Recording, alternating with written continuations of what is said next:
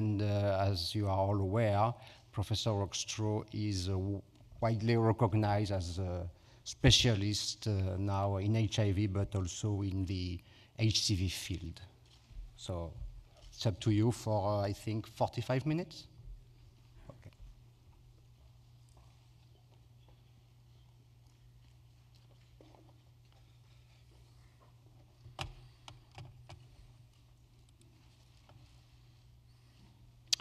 All right, thank you, Alain. Ladies and gentlemen, it's a pleasure to be here. And what I want to do in the next 45 minutes is really take you through the issues around managing hepatitis C. And as you can imagine, in the era of all the new compounds, this is an extremely exciting field. So the first important question, which we always have to remember, what is the goal of hepatitis C therapy? As that is obviously very different than for HIV and hepatitis B. Namely achieving cure. And how do we define cure? Well, cure is a sustained virologic response which implies an undetectable hepatitis C RNA 12 or 24 weeks after stopping hepatitis C therapy. And most importantly, this implies that once you have cure, even after extended follow-up, in the majority of patients, over 99%, there will be no relapse. So that is a very different goal, and also I think has some implications for treatment strategies. And if we treat patients, I think the next most important point, particularly in the setting of increased costs coming with these new therapies, is to sort of think of why do we want to achieve cure? What impact does curing of hepatitis C have for a given individual who's chronically infected? And there's emerging data from different cohorts, and this is, I think, an interesting one because it is very large with over 200,000 negative veterans from the US and 200,000 who have hepatitis C, and they looked at the overall mortality, and you can see that patients who have hepatitis C are having a much higher all-cause mortality. And if you go into the predictors of mortality, it really is striking to see that this is mostly driven by decompensated liver disease. So having chronic hepatitis C leads to clinical relevant events which sort of are reflected in this predictor, decompensated liver disease, and the only factor which decreases that risk is hepatitis C treatment. So that already gives you a hint of the benefits of curing hepatitis C infection. There have been recent publications, particularly from a colleague from the Rotterdam group, Adrian van der Meer, who looked in a large cohort of hepatitis C infected individuals, what is the outcome of achieving sustained virologic response, and you can see a dramatic difference in liver-related mortality or liver transplantation, as well as in the occurrence of hepatocellular carcinoma. So you treat for preventing liver events, but also for preventing the emergence of cancer.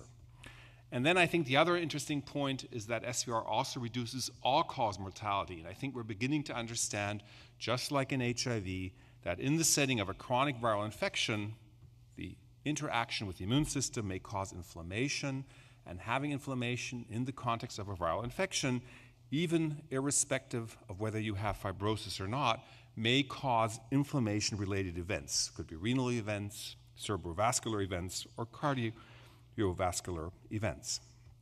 And so it's interesting to see that in a more recent publication of this year, successful antiviral treatment of hepatitis C was also associated with improved renal and cardiovascular outcomes in diabetic patients. There are now also reports of patients who are diabetic once they achieve SVR that actually their consumption of insulin and the necessity of diabetes treatment has changed. So really showing that there are other outcomes which also change favorably after achieving SVR. Now, the history of hepatitis C therapy is something I think you're all very well aware of. We started off decades ago with non-modified interferon thrice weekly in different time intervals, 24, 48, 78 weeks, which all only led to very suboptimal response rates in the range of around 10 to 15%. And then with the introduction of pegylated interferon, particularly then in combination with ribavirin, where the mechanism of action still remains to be discussed controversially, you can see that you achieve cure rates in genotype 1 patients, something between 33 and 46%, and then in patients who have genotype 2, 3, much higher response rates on around the average of around 80%. Nevertheless, obviously, there was room for improvement. improving particularly cure rates in patients with genotype 1 or 4 who were more difficult to treat, and then clearly a decrease in the associated adverse events coming with interferon and ribavirin. And if you think of your own patient cohorts, majority of patients were never treated because of the perceived notion of increased toxicity and contraindications for applying these therapies. Clearly, there was the wish for shortening hepatitis C treatment duration. Think of patients with adherence issues where that would be important. And then looking for treatment strategies for previous non-responders under dual therapy, and then treatment strategies for those perceived patient groups who were more difficult to treat. And remember, there were many patient groups which traditionally were considered to be very difficult to treat.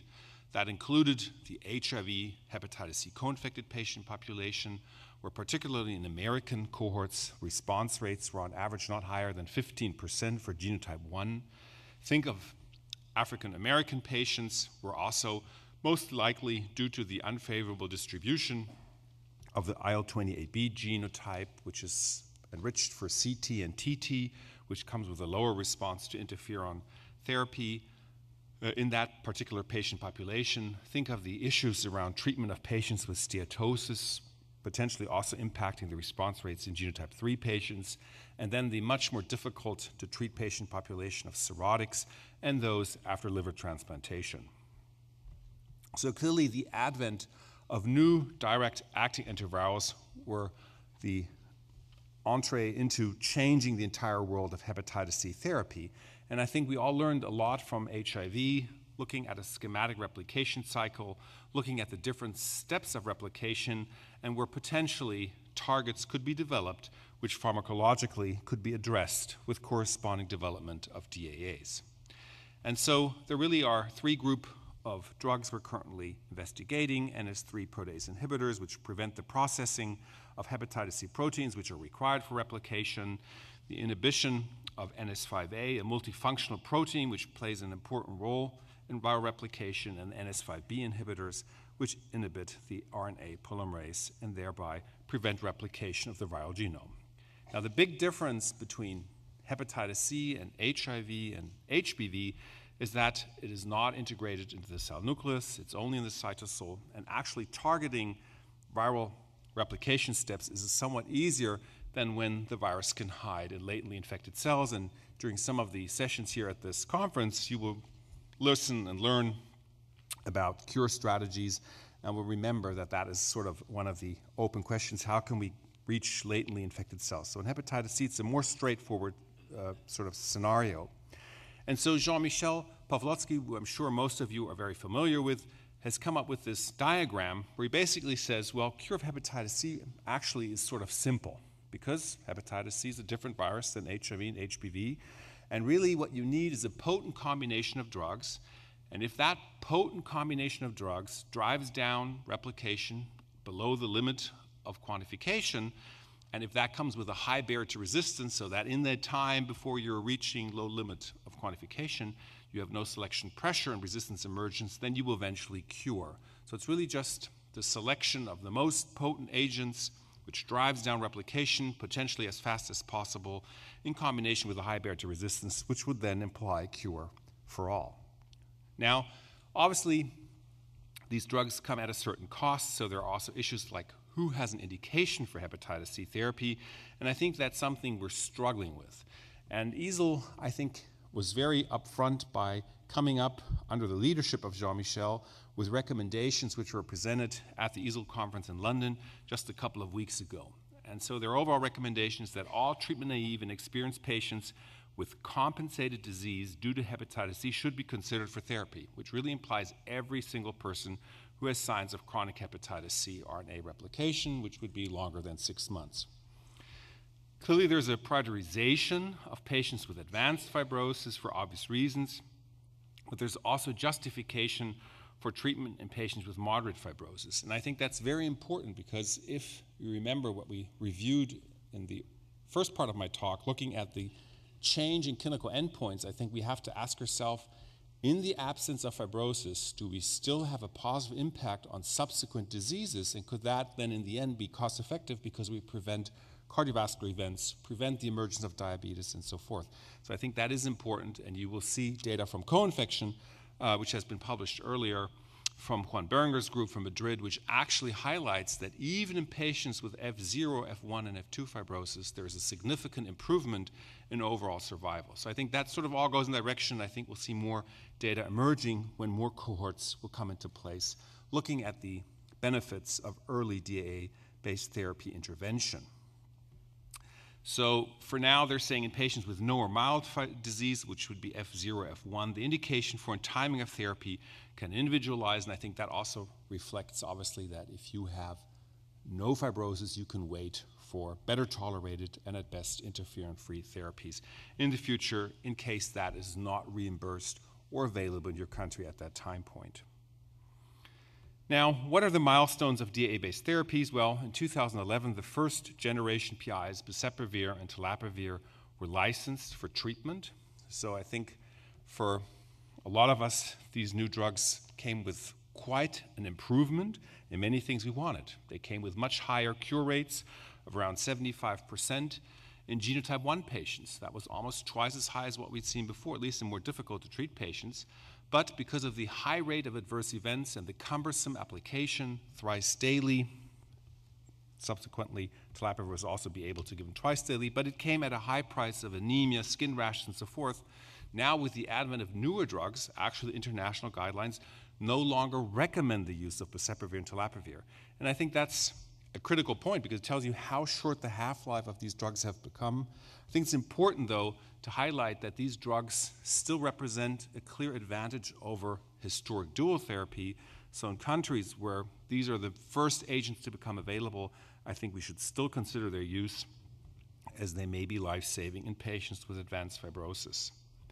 Nevertheless, clearly the advent of new compounds, in particular sofosbuvir, which was licensed in 2013 in the US, early this year in Germany and other European countries, was really a great breakthrough because it targets the NS5B nucleotide polymerase. It's a nucleotide which targets the NS5B polymerase. It comes with a different resistance profile than the first generation PIs, so far no resistance has been described.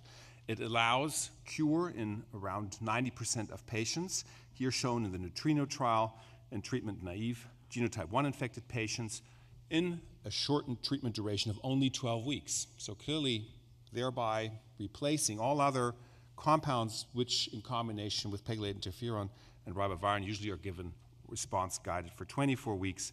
So clearly, shortening this to 12 weeks was a great breakthrough. And you can see that these overall very positive results were independent of race, so even in the more problematic Black patients responding very well. There was a little bit lower response here in the 1B patients, but overall good throughout the different genotypes tested. And you can also see that the response rate was somewhat lower in cirrhotic patients, but still very high with 80%. And then the compound was also investigated in genotype 2-3 patients and led to further New England Journal publications. And you see here the main studies for genotype 2-3 summarized.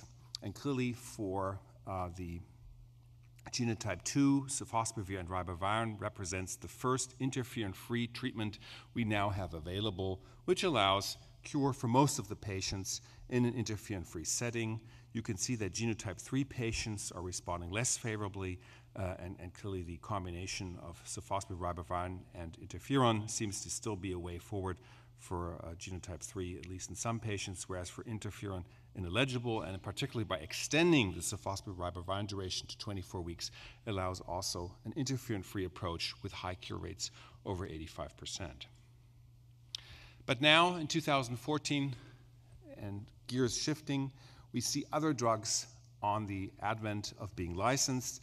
Simepivir, after having received approval, is now being licensed, at least in Germany, and is available from tomorrow onwards. So allowing first DAA combinations, declatosphere and NS5A inhibitor, has become available through a compassionate use program, which addresses patients with a more advanced liver disease, a life expectancy of less a year. But there's also a patient name program, so there has been some access to declatosphere already. The expected overall regulatory approval for Europe is in September this year. So with that, we sort of have three cornerstones of future and present hepatitis C therapy, which will be available this year and would also allow the combination of the respective compounds. With regard to simepravir, let me highlight that this is a second wave protease inhibitor. There's always this separation between second wave, meaning it's a pharmacologically different protease inhibitor. It's once daily. It comes with a different adverse event profile. But resistance-wise, it's not different. That's why we define it as second wave, whereas other PIs, which also work in the presence of telaprevir or boceprevir or simepravir resistance, would be a true second-generation protease inhibitor. So if you look at the online EASL treatment recommendations, you can see that they've taken the attempt to sort of list all possible combinations, also based on availability, reflecting that in Europe, different countries may have different compounds at different time points.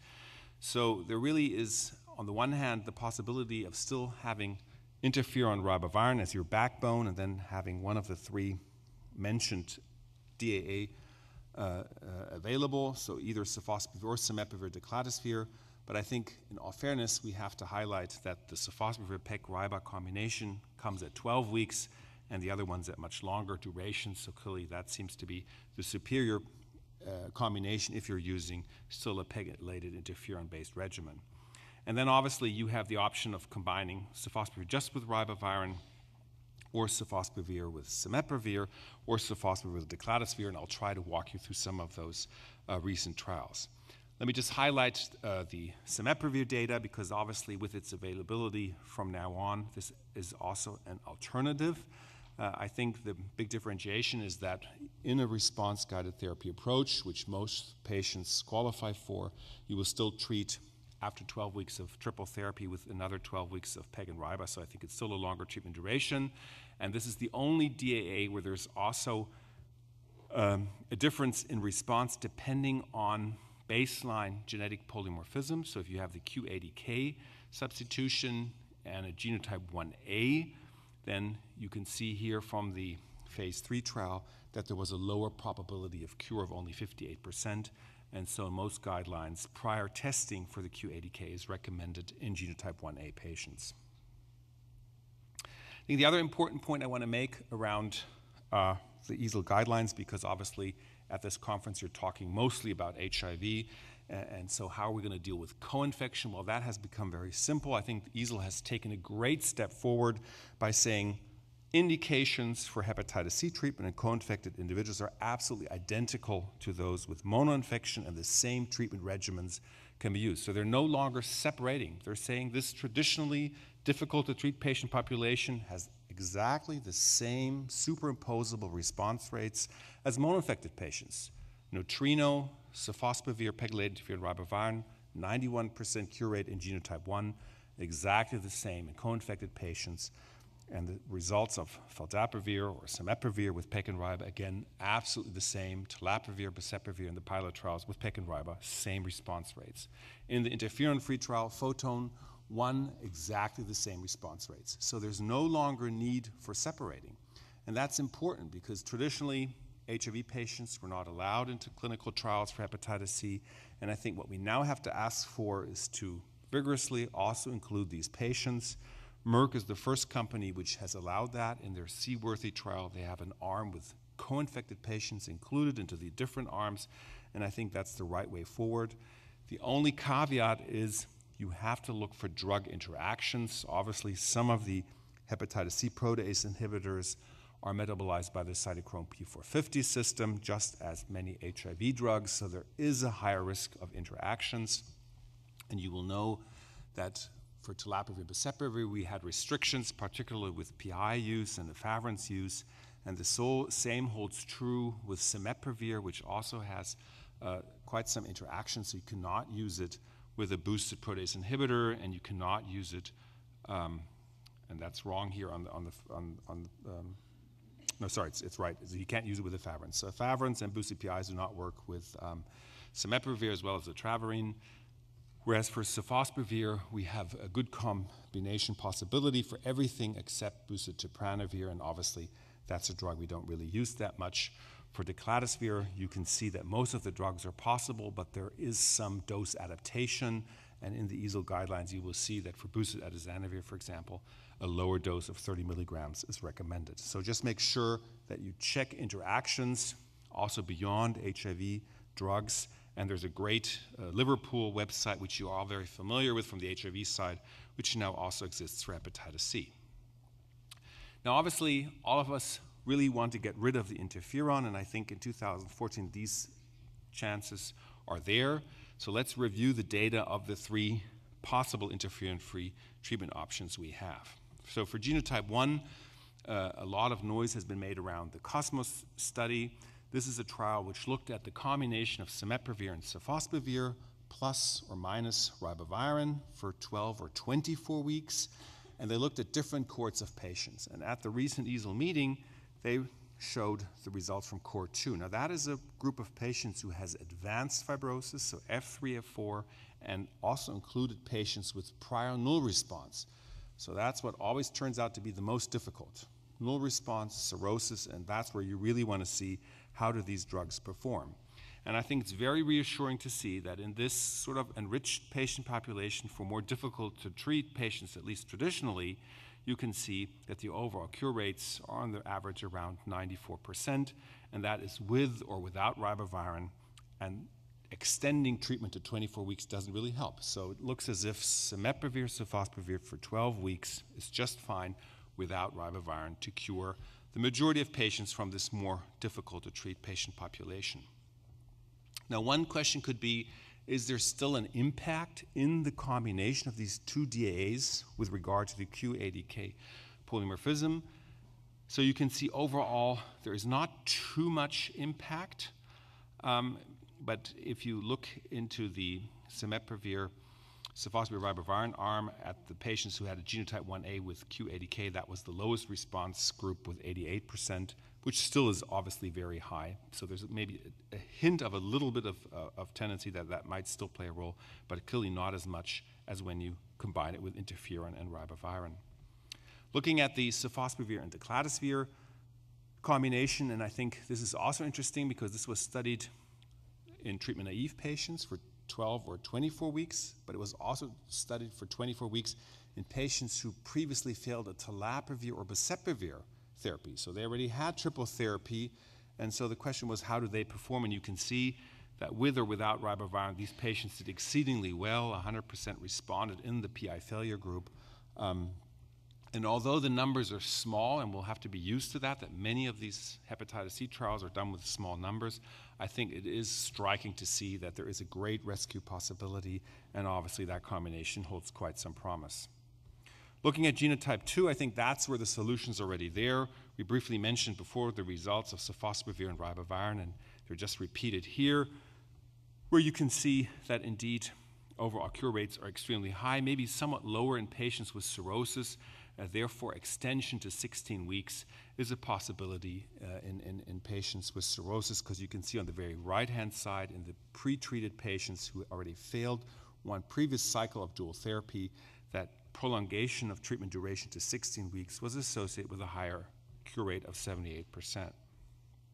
For genotype 3, the sofosbuvir-ribavirin combination would be one solution, or sofosbuvir and decladisvir, which also has genotype 3 activity, and you can see that overall the response rate is much higher if you extend treatment duration for the sofosbuvir-ribavirin combination to 24 weeks. So I think one solution here is obviously extending treatment duration, and then at least for the less challenging patients, looks as if you have good response rates, but again, the numbers are very small, so there's some caution in that cirrhotic group where you see 92% cure rates, only 13 patients.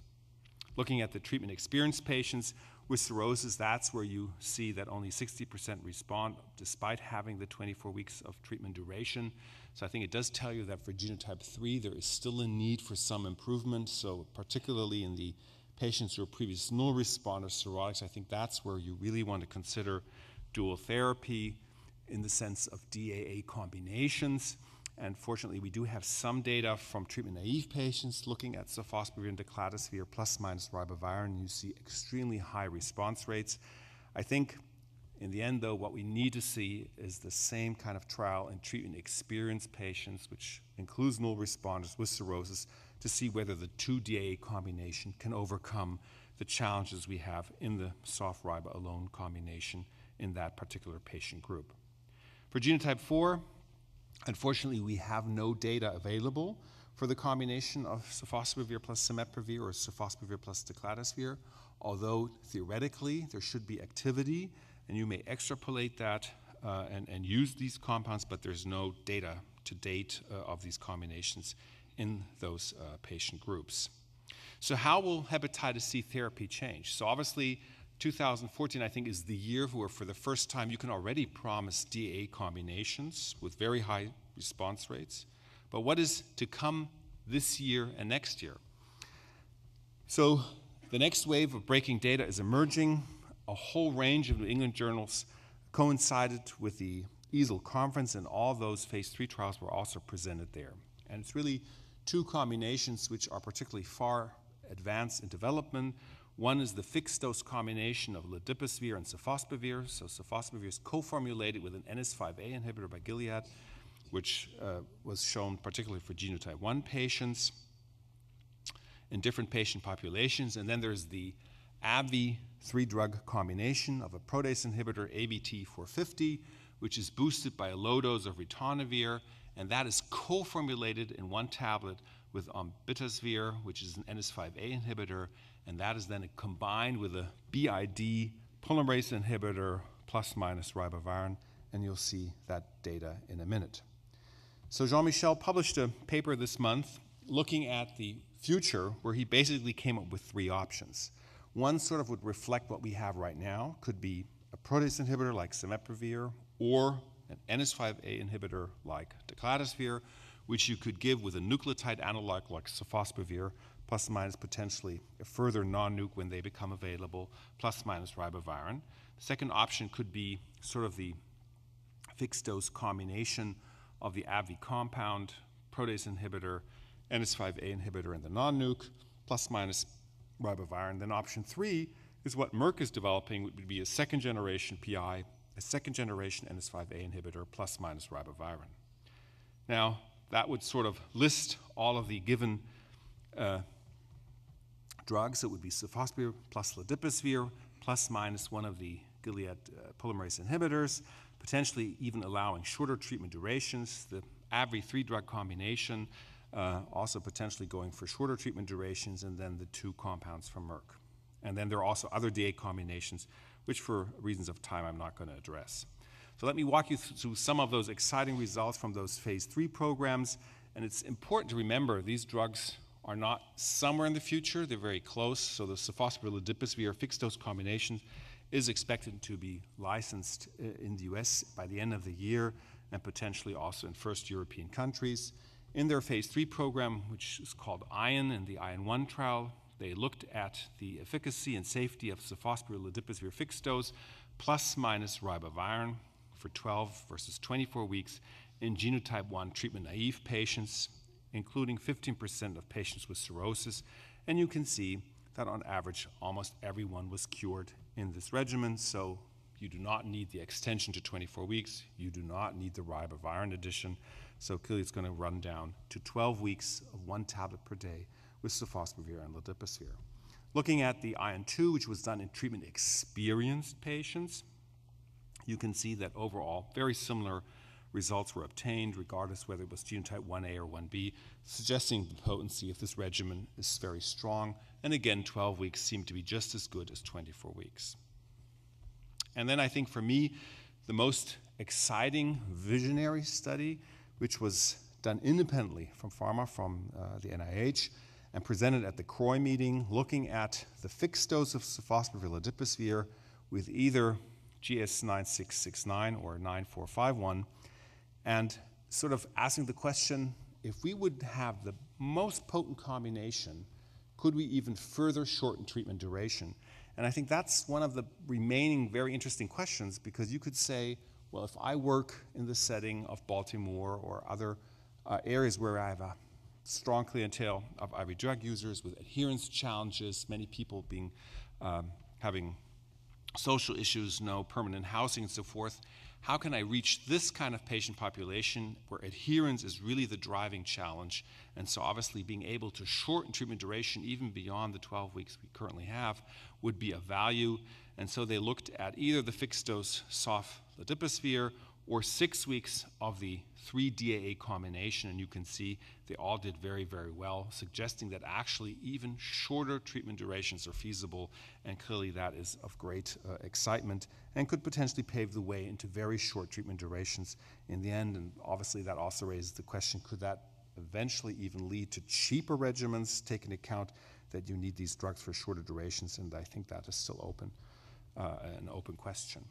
Looking at the phase 3-drug AbbVie combination development program, which is called SAPPHIRE. You see here the genotype 1 treatment-naive non-cirrhotic patients, SAPPHIRE-1, the combination of the fixed-dose PI, boosted by ritonavir, in conjunction with the NS5A inhibitor umbitesvir, and the polymerase inhibitor desabovir, plus ribavirin for 12 weeks, in comparison, a 3-to-1 randomization with placebo to have an idea of the safety profile. And you see here again, over 95% responding regardless of genotype 1A or 1B, highlighting the efficacy and potency of that combination. And the same holds true for SAPPHIRE-2, where they looked at this combination in treatment-experienced patients. Again, extremely high response rates. And again, this was true whether they had relapse, prior partial response, or prior no response. So even in a more challenging patient population, this worked exceedingly well. Now, the other question, because this was all in conjunction of the 3 DAs plus ribavirin, so the question is, could we also get rid of the ribavirin in this context? And actually, this is exactly what you can see here, that in the PEARL 3 trial, with or without ribavirin and genotype 1B, so this is only for 1B, you see that ribavirin does not add anything. So there also will be a ribavirin-free option, at least for genotype 1B, with this combination. Looking at the Merck combination, the Seaworthy trial, this is their second generation PI plus the second generation NS5A plus minus ribavirin. Again, also looking at different treatment durations, 12 versus 18 weeks. And that includes patients who were treatment naive and had cirrhosis in one part of the study, or patients who had prior null response and cirrhosis. And you see that in all these different patient populations, in the follow-up of week 4 and 8 after stopping therapy, excellent response rates, on average 97%. So Jean-Michel always summarizes that. He says, EASL, this is what it was all about, 100% for all. I think what I try to show you is that that is obviously not true. So null responders with cirrhosis, genotype 3. Some of these patients in real life, I think, are going to remain challenging. Patients with adherence, will that play a role in 12-week or longer treatment durations? But I think what we really have to sort of appreciate and acknowledge is that the cure for hepatitis C has arrived. It's there. Interferon-free combinations are available, and we will have to think how to best use them in clinical practice. And that, I think, brings us, in the end, to what is this all going to be about? It's going to be about cost and access to therapy. And so it's important to think, what could this eventually mean? If we would presume that the situation remains as is, and that is sort of the baseline situation, you will see the curves of liver-related deaths attributed mostly to hepatitis C-related viral disease is different for different countries because treatment and screening strategies are different. So in France, not because clearly Jean-Michel played a big role in that, so there was a much better screening and treatment program in France overall, and you can see even with the current rate of screening and treatment, you will shape the epidemic and have less liver-related deaths, which in other countries, like in Spain or England, is not really necessarily happening, where different emphasis on screening and treatment is currently in place. But you can see that if you suddenly have regimens in place where everyone is cured, in contrast to dual therapy, where this was a much lower number, and under the presumption that you would increase also screening and putting patients on treatment because of the better tolerability and the higher response rates, you can actually shape the epidemic quite favorably, and you can see that with that kind of model, you can bring down the liver-related deaths to very low numbers in all of these respective countries, really highlighting that we have in our hands, with these new combinations, the chance to shape the epidemic quite favorably, and I think that's something we all have to work on together. So in summary, I think we've come quite some decades which were driven by interferon-based regimens, and some of us may even miss the interferon to a certain extent. But now, after the introduction of telaprevir and boceprevir in 2011, clearly there has been an increase in velocity of the development of further compounds. And whereas in HIV we were lucky to see sort of one drug being licensed year by year and follow intellectually how this story developed, here everything is happening at the same time. And we're already having now a whole variety of different interferon combinations and more at the end of this year and early 2015, which will allow us to treat everyone interferon and ribavirin free with very high probability of cure. Thank you very much.